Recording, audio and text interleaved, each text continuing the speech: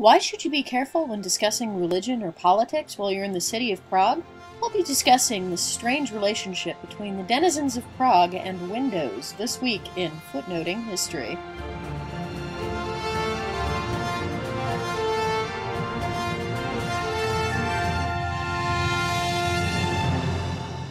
Hi, this is Kirsti, and welcome to the July 6th edition of Footnoting History.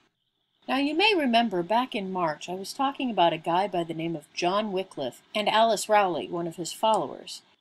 If you missed it, feel free to go back and catch it. I'll wait here, it's okay. Alright, so I promise this is actually related to Prague and windows. As it turns out, Wycliffe not only had an English audience, he also had quite the following in Czechoslovakia. There was a man by the name of Jan Hus, who took a lot of Wycliffe's ideas and incorporated some concepts of nationalism into the mix, and so created a pro-Czech, anti-Catholic heretical sect called the Hussites. Now, Jan Hus himself was actually tried in Constance in 1415 and killed, but his sect continued on. Obviously, this caused a bit of tension with the Catholic Church, which continued to grow politically within the country until the 30th of July, 1419. On that day, Jan Zalewski led a Hussite mob to the new town hall in order to free two people who had been imprisoned by Catholic authorities.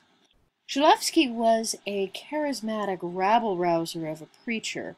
He actually turned the mob over to Jan Žižka, who led the mob into the town hall and threw 7 council members out the window to their death. Now, as you can imagine, this was not exactly a popular action with the authorities, and it sparked the Hussite Wars, which continued into 1436. During this time, the Catholic Church called several crusades against the Hussites in Bohemia, all of which failed, and the Hussites, after some infighting, were eventually able to negotiate a pact with the Catholic Church that allowed them to retain a lot of their right. What this means is the people of Bohemia, particularly the Czechs, learned that throwing people out of windows can be a brilliant maneuver for starting a fight.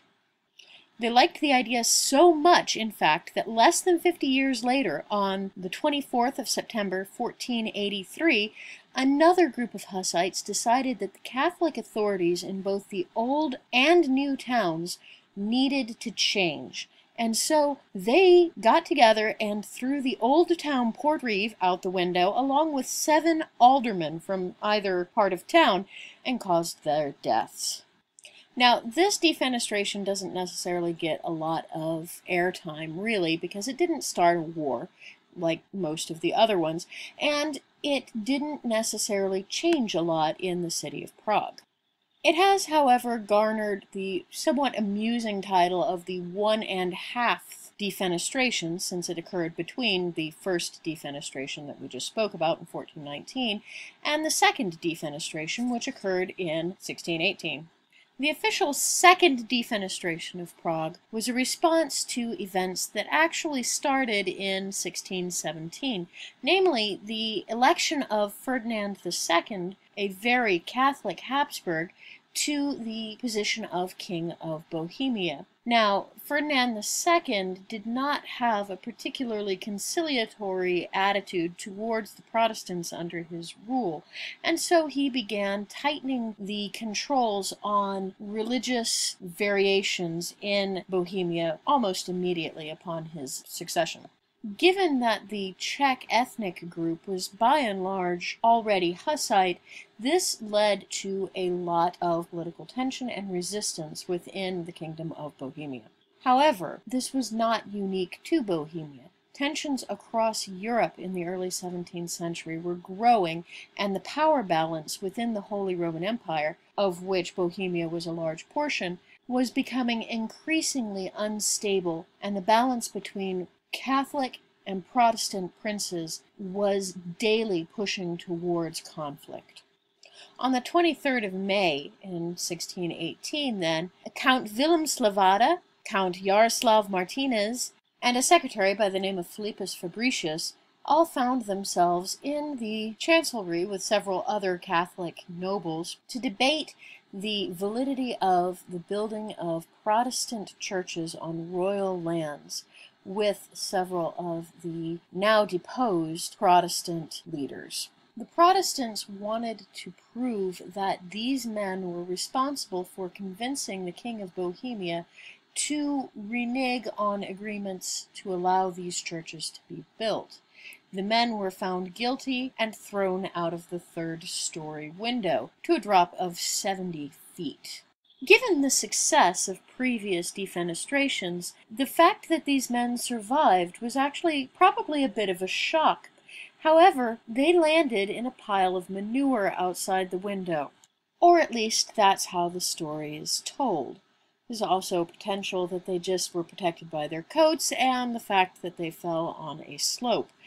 Catholic supporters touted this as a miracle granted by the intercession of either the Virgin Mary or a choir of angels. Protestants perhaps found a little more symbolism in the fact that they'd fallen into a pile of manure. Either way, this was the opening volley to what became the 30 Years' War, an intensely complex and difficult 30 years to wrap one's head around in the period of European history.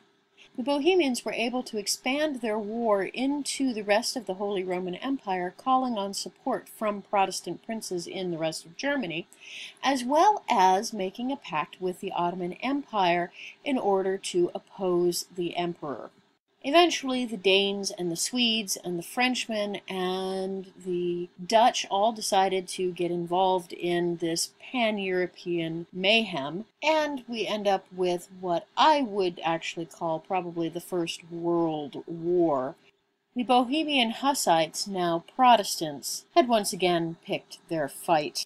By the Peace of Westphalia in 1648, Bohemia had not obtained its independence per se from the Austrian Habsburgs, but it had gained the right for Protestants to practice their own religion regardless of the faith of their leaders. And really, from the beginning, that's what they were really interested in. Now, this brought in a lull in the use of defenestration as a political tool for quite a long time. However, there is one remaining incident that sometimes is called the Third Defenestration of Prague. Well, in our sort of timeline, it might actually be considered the Fourth Defenestration of Prague, considering the 1.5 incident in 1483 that we discussed. This incident is a little bit unlike any of the previous defenestrations of Prague because religion actually had nothing to do with it. Instead, in 1948, a gentleman by the name of Jan Masaryk, the son of Czechoslovakia's first president, was found dead outside his apartment bathroom window only 2 weeks after a trip to Moscow in which he had been pressured to keep Czechoslovakia out of the U.S. Marshall Plan. Masaryk had served as foreign minister for Czechoslovakia's government in exile during World War II, and he retained that position after Czechoslovakia's independence had been established following the war. The question remains whether this was a suicide or whether he had been assassinated by the KGB. There are authorities that weigh in on both sides. People who knew Masaryk said that he probably committed suicide as a publicity stunt, essentially, to bring attention to Czechoslovakia's plight against the might of Russia. Others, including an official investigation in 2004, argue that Russia was in fact involved in this death. If that is the case, that this shows that Russia was capable of learning from the Czechoslovakian people and began using their own tactics against them. Czechoslovakia did fall under communist rule for a great many years, but Masaryk's death did actually create a level of unease in the West, and less than a year later NATO was formed to resist the spread of communism through the rest of Europe. In a way, then, this final defenestration of Prague did also start a bit of a war, but in this case, the Cold War.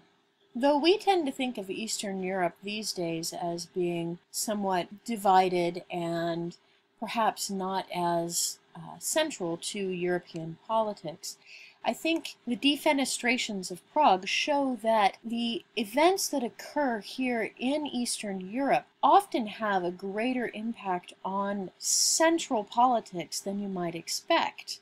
And perhaps we should be keeping an eye on Prague for any further window incidents.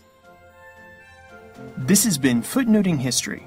If you like the podcast, be sure to visit our website, footnotinghistory.com, where you can find further reading suggestions related to this week's podcast. You can also like us on our Facebook page and follow us on Twitter at History Footnote. Join us next week for the next installment in our Revolutionary France series, when we'll be looking at the personal life of Napoleon Bonaparte. Until then, remember, the best stories are always in the footnotes. See you next week!